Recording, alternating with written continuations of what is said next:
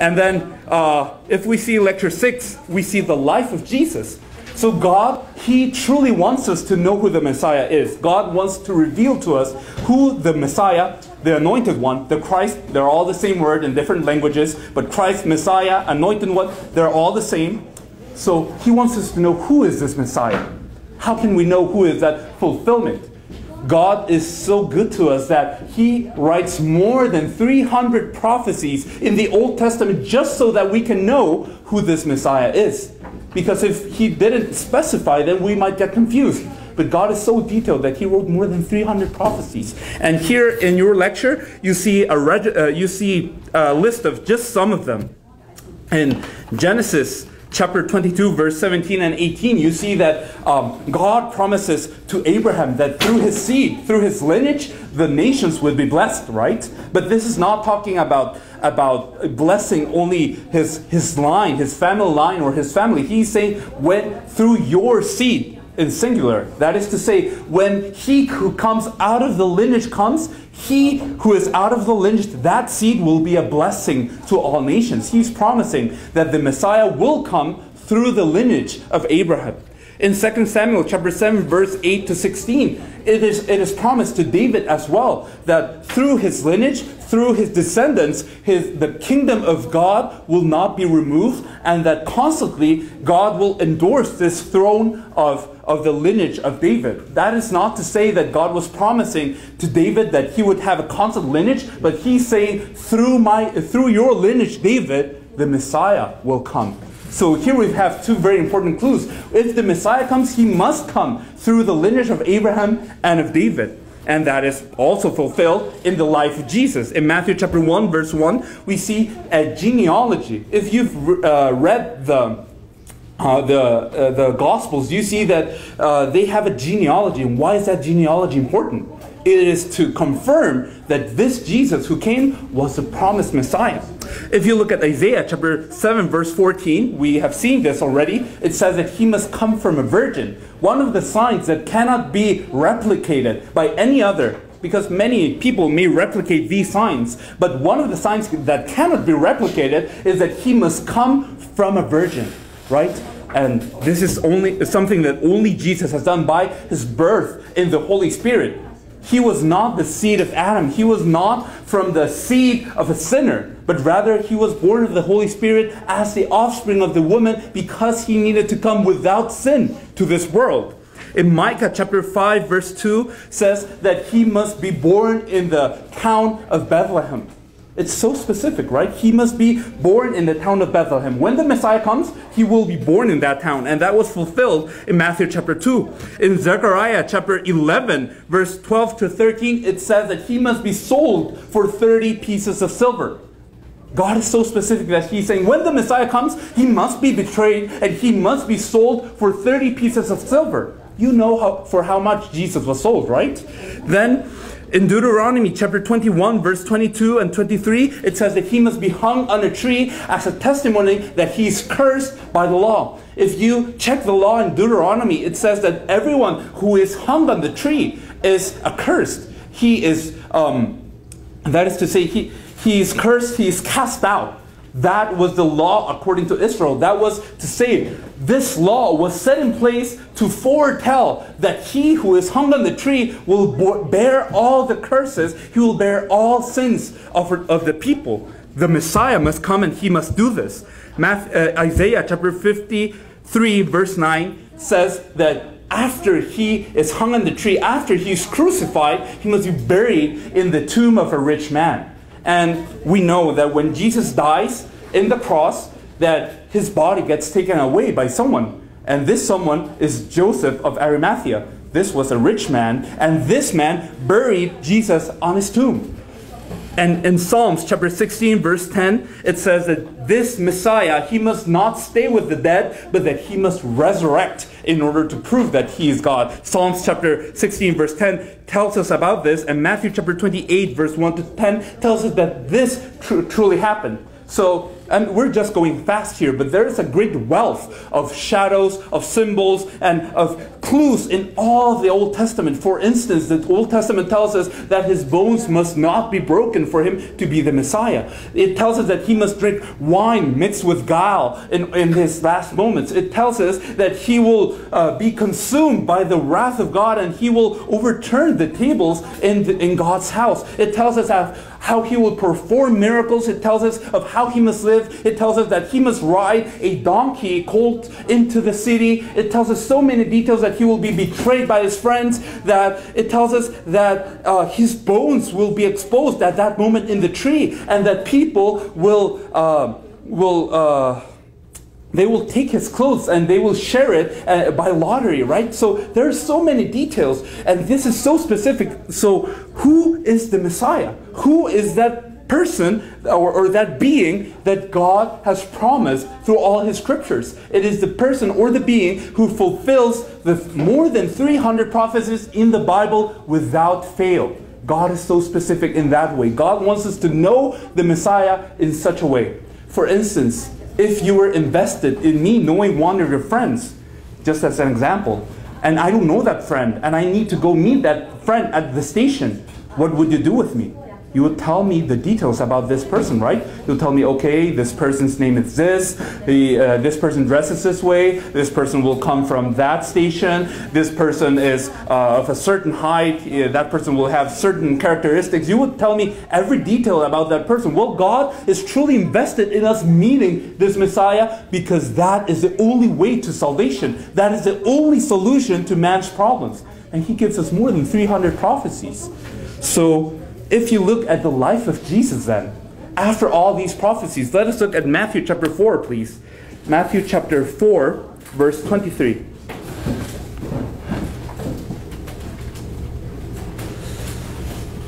Matthew chapter 4, verse 23 synthesizes the public ministry of Jesus in a very condensed way. It says, Jesus went throughout Galilee, teaching in their synagogues, preaching the good news of the kingdom, and healing every disease and sickness among the people. So here we can see how Jesus did his ministry, and it tells us three things. He taught in the synagogues. So Jesus taught in the synagogues, and what did he teach? Have you ever wondered that? What did Jesus teach in the synagogues? Did he teach how to be a good person? Did he teach that you should do this and that? What was Jesus teaching at the synagogues? Please just wonder about it. And then it says he preached the good news of the kingdom. He preached the gospel not only in the synagogues, but he did it with so many people as well outside. What did he preach? What was his message? Then you see that he healed every disease and sickness among the people. Why did he heal the sick? Why did he heal every disease in people? Is it because Jesus was compassionate? Is it just because he was seeing the suffering of the poor and he was just so very compassionate to them? Why did he resurrect Lazarus if he was going to die again? Why did he feed the 5,000 people if they were going to go hungry again? There was a specific reason why Jesus did all of those things. All of Jesus' ministry was devoted to showing, I am the fulfillment of all the scriptures. I am he. I am that Messiah. And because the Messiah will come and he will heal the sick and he will do all sorts of wonders, that is why he did it. The underlying message of all the illnesses, the healings and all the miracles was, I am that Messiah. What did he teach? I am that Messiah. What did he preach? I am that Messiah. The kingdom of heaven has come, so you need to repent. What is the kingdom of God? The king of that kingdom of heaven has come. I am that kingdom of heaven. That was Jesus' public ministry. But even if he did that public ministry for 3 years and a half, the core of his ministry was in the cross and resurrection. Because in that cross and resurrection, he fulfills the work of the Messiah perfectly. He fulfills the work of the Christ. If we see in Hebrews chapter 10, verse 19 to 20, Hebrews chapter 10, please.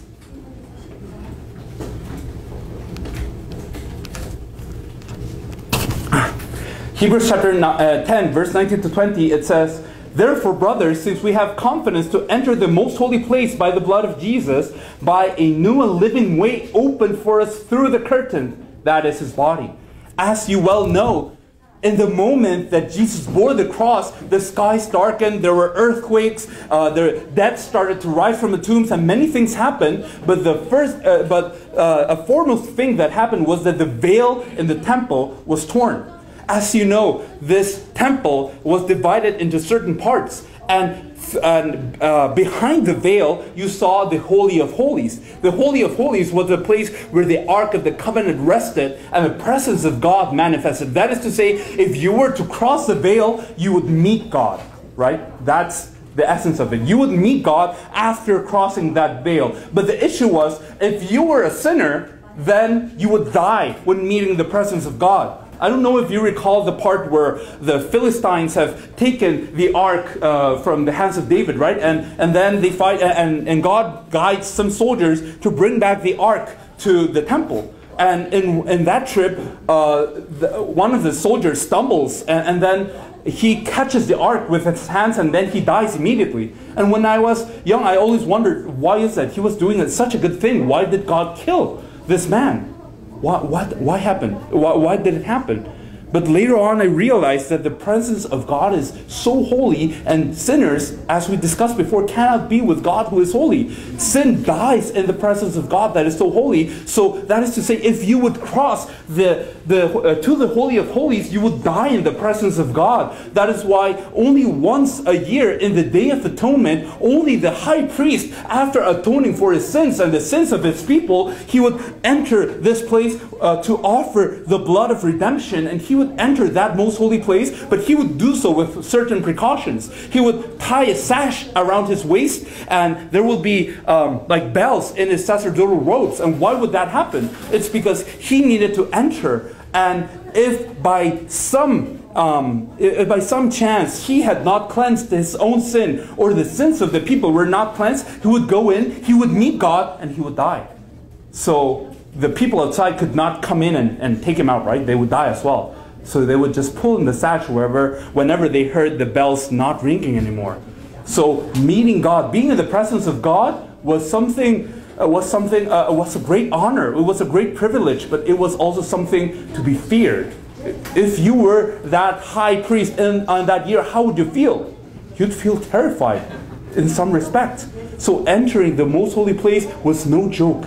But here in the verse in Hebrew, it says that now we have a confidence to enter that most holy place. Now we dare enter that most holy place. Why? Because it says that there is a new and living way open for us through the curtain that is his body. When the curtain was torn, it was not only the curtain in the temple. The body of Jesus was torn upon that cross. He tore his own flesh so that through him, then we might cross unto God. That is the way to meet God. That is why he can say, I am the way, I am the truth, I am the life. No one comes to the Father except through me.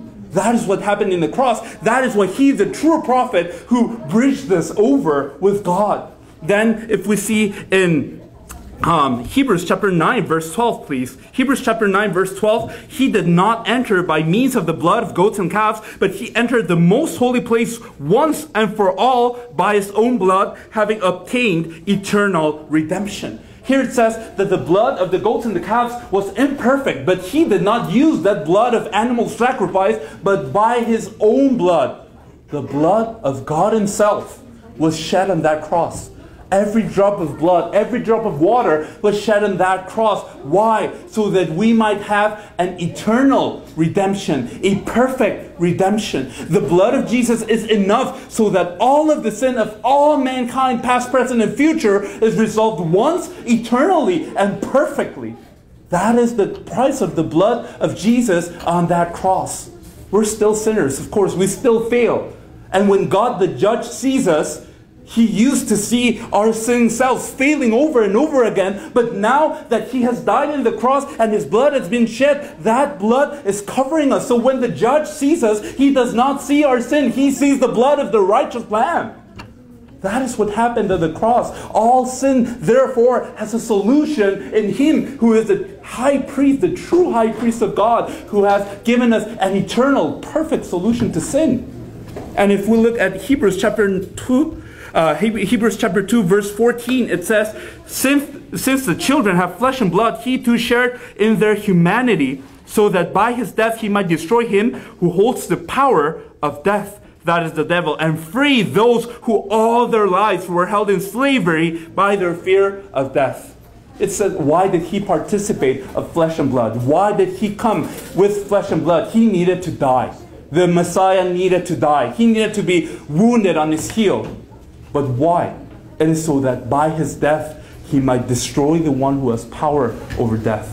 Colossians also tells us that when he was on the cross, he publicly exposed all the authorities, all the powers. He exposed them publicly in the cross, having victory over them.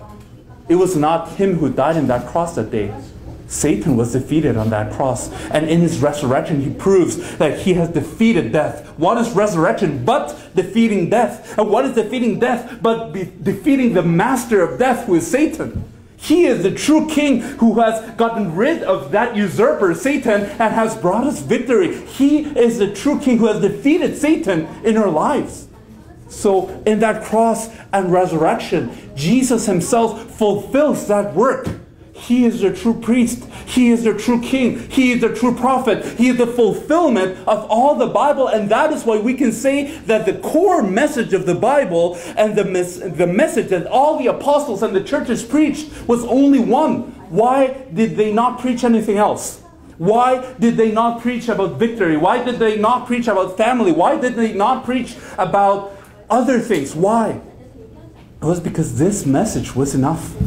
This message of the cross and resurrection of the Christ, that Jesus is that Christ who through the cross and resurrection resolved everything, that is the message that gave them life. And if you're heading to a world that is full of death, of sin and Satan, then can you afford to preach another message?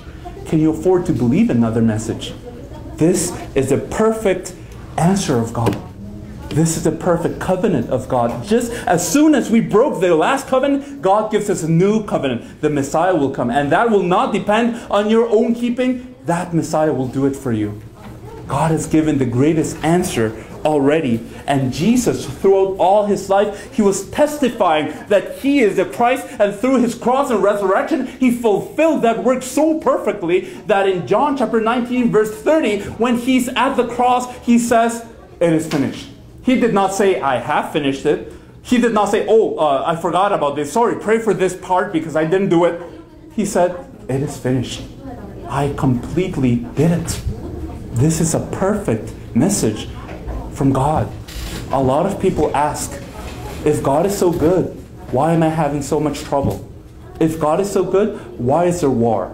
If God is so good, why do you see so much depression? Why do you see so many problems in the whole world?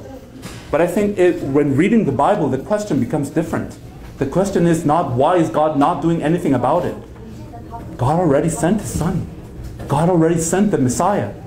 The problem is that we choose not to believe that he's perfect. We choose not to believe in his answer. So through this time, I would truly like you to meditate upon this. What is the problem of life? You are people who must be spiritual doctors, right? You are here to give an answer to the people. You must diagnose the problem well, and you must give the correct solution. If not, then nothing will work out. What is the correct diagnosis? The problem of man is just one. We're separated from God. Why are we separated from God? Because of sin. Why have we sinned? Because Satan has influenced our lives. And this is our first and foremost problem.